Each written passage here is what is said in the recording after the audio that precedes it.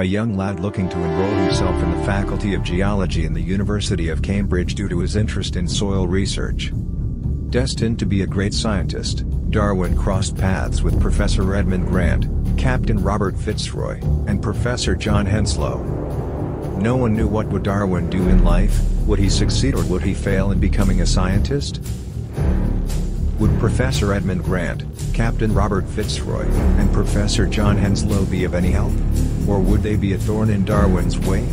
Who was Israfil? What did she do to Darwin? Was she there to help him? How is Israfil related to Charles' mother, wife, and daughter Anne?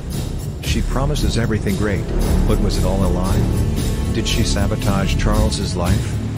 Darwin ended up becoming a great scientist, inventing a theory, but would that help mankind than he had hoped? What was his invention? Did he ever innovate anything, or was he just a puppet to others? How did he achieve this feat? Where all did he travel in order to be successful and a well-renowned scientist? With years of learning and experience, Darwin did something no one could imagine.